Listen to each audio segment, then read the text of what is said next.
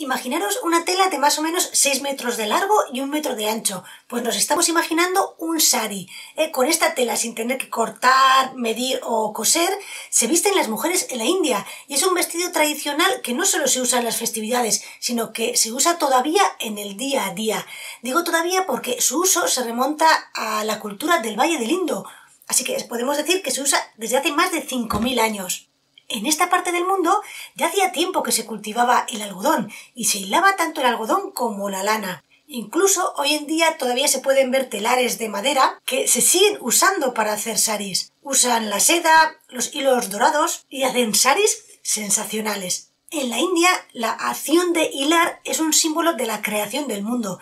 Y en la epopeya Mahabharata encontramos una escena en que Dusasana, enfadado, quiere desnudar a la protagonista Draupadi tirando de su sari, pero Krishna hace que ese sari sea interminable y Dusasana tira y tira del sari y no consigue desnudar a Draupadi. Así que finalmente es derrotado. En el sentido metafísico, el sari significa la eternidad y lo infinito. Y aquellos que buscan el caos y la destrucción no van a poder cambiar esto. No van a poder cambiar el hecho de que todo es infinito. Aquella civilización del Valle del Indo, como otras muchas, llegó un momento que desapareció, pero la forma de vestir de las mujeres se ha mantenido increíblemente hasta hoy en día, después de tanto tiempo. Aunque lo cierto es que quizá ha variado un poco. En la época védica, el atuendo de las mujeres era de 3 piezas. Sería como una tela que hace las veces de falda, otra tela que serviría para cubrir los hombros y la cabeza, y otra que cubriría el pecho. Con el tiempo, los nombres y la forma ha variado, hasta llegar al sari que conocemos hoy en día. ¿Cómo ponerse un sari? Resulta algo complicado. Bueno, complicado para nosotras, porque ellas, las indias, lo hacen desde pequeñitas. Se enrollan la tela alrededor de la cintura, luego la pasan por el hombro y la enganchan de manera que no se suelta. La propia tela se puede pasar por encima de la cabeza y hace las veces de velo. Así que es muy práctica. Suelen usar un choli, que es como una camiseta corta o un corpiño, y suelen mostrar el ombligo, aunque hubo una época que estaba prohibido porque resultaba algo obsceno, pero bueno, luego las mujeres volvieron a mostrarlo. Hay ciertos escritos antiguos que hablan sobre el baile y la vestimenta de la mujer, que dicen que el ombligo es la fuente de la vida. Dicen que el ombligo es la fuente de la creatividad, así que debe estar al descubierto.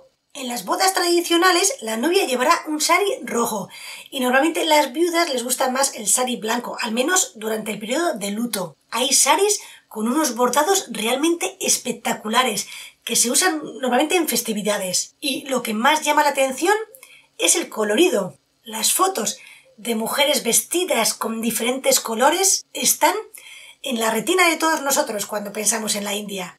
En una encuesta que alguien hizo en Facebook con la pregunta ¿te gusta vestir sari?, la mayoría de las mujeres decían que les encantaba, aunque algunas occidentales afirmaban que se sentían intranquilas. Pensaban, ¿y si el pliegue se me suelta? ¿Si se me desarma el sari? ¿Si esto es un desastre? La verdad es que cada vez hay más mujeres en la India que visten otro tipo de ropa, por ejemplo, vaqueros, y poco a poco se va dejando de lado el sari. Lo que es una lástima es que todavía hay maridos que obligan a sus mujeres a vestir esta prenda. Afortunadamente, hay casos de mujeres que han denunciado este hecho y han conseguido el divorcio. Y lo han conseguido gracias a una ley que considera que obligar a la mujer a vestir sari es una crueldad dentro del matrimonio. Claro que sí, así que muy bien por esta ley. Y voy a terminar con un pequeño fragmento de la novela El vagón de las mujeres, de la escritora india Anita Nair, que dice: el sari sirve como pañuelo para la cabeza cuando el sol arde. Sirve de capucha cuando quedas atrapada bajo la lluvia.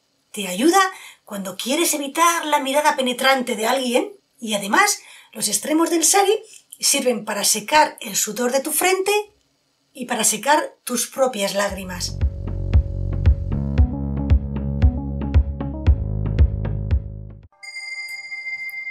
La mujer india tiene el arte de, con el sari, cubrir su cuerpo lo suficiente para que se vea modesta, pero a la vez lo suficiente para que se vea sexy.